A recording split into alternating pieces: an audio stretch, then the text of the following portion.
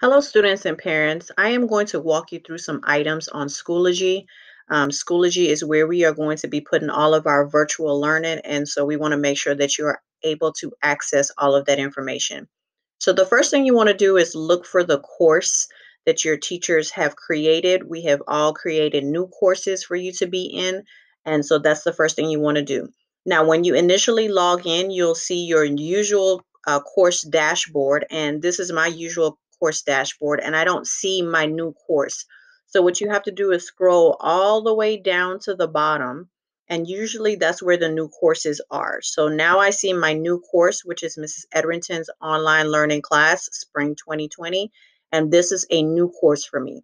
So I want to see that course as soon as I log in. So I am going to take this and drag it up to the top so that when I log into my Schoology, I see it at the top and don't have to scroll all the way down to the bottom every time. Okay, so now this is at the top of my screen. Also, when you log in, you'll notice on the right-hand side, it says upcoming, and we are going to be adding events to the calendar. And this is where you will find all of those events. And so just make sure that you check that once you get in. What I really want to focus on is how to get to the conferences that we're going to be doing. So once you click on your course, you are going to see an announcement from your teacher. You may or may not, but this specific course has an announcement. So you'll see the announcement here at the top. And again, you see all of the same things that we usually see on our Schoology course. So we have dealt with the grades before. Updates is not something that we've really used before, but we're going to start using it. So any updates that we want to share with you, you would go ahead and click on here.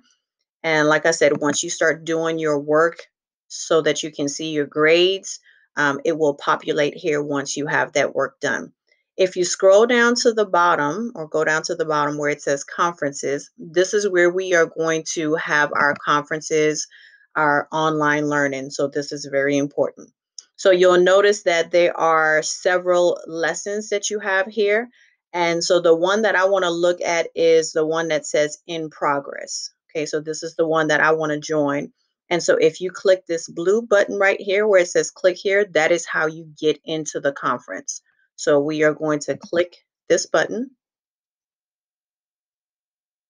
And once you click the button, it will prompt you to see if you want to join the audio with a microphone or if you want to listen only. Well, you always want to click the microphone because you want to be able to speak. So I'm going to click microphone, allow, and it's going to test. You click yes, and then so that means you're in. So you'll see your name at the top. On the left-hand side, you'll see who's in the course. You should see your teacher's name. You'll see your name and then any other classmates that are in here. On this middle section is where your teacher will upload information if there's any information to see. If you do want to show your face, you don't have to, but if you do want to show your face in this bottom right-hand corner where it says share webcam, you can go ahead and click on that button. It will show you your picture and then you can go ahead and click share webcam. So that's how you get to the conferences. So now let's go back to the other conferences. Let's say that you are not able to make a recorded lesson. For some reason, you're not able to log in. If you go to completed, you will see the ones that have been completed. So here is a lesson that was completed. And then if you click play, you will be able to see the lesson that your teacher taught for that day. So it's important that you are able to make one of the sessions that we are offering. But if for some reason you cannot make any of the sessions, then you can go ahead and click on this link and it will bring you to the recorded session. Let's go back to the home screen. So I'm going to just click here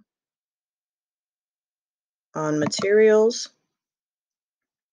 And the materials are just any information that we're going to have for you. So Ms. Edrington has a folder. You click on that folder and you will see all of the information that you may need for the week.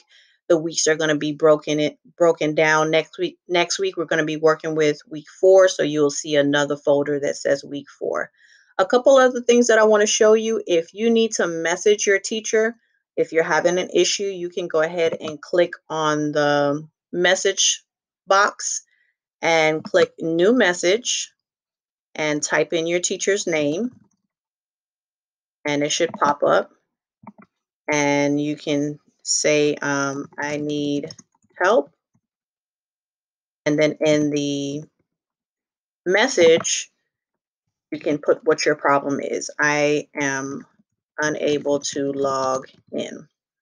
And then send it,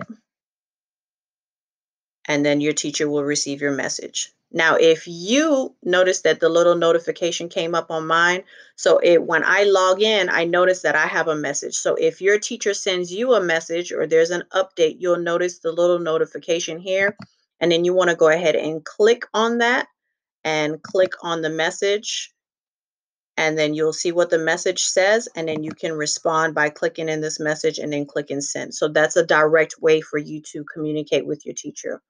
Also, if you look at the little bell, the bell gives you notifications as to what has been done. So you can click on the new bell. If we've put an announcement or an update, it should come up here and give you a notification. And then just like we saw when we logged in, if you go to the calendar, this will give you all of the upcoming events on your calendar. So I have a lot of stuff going on Thursday, April 9th. These are all of my events that's going on Thursday, April 9th. Your calendar is going to look a little bit different because your teachers are going to add the events in, and you are going to have events on particular days, whatever days they choose to have events. So if you have any questions, please message your teacher and let us know.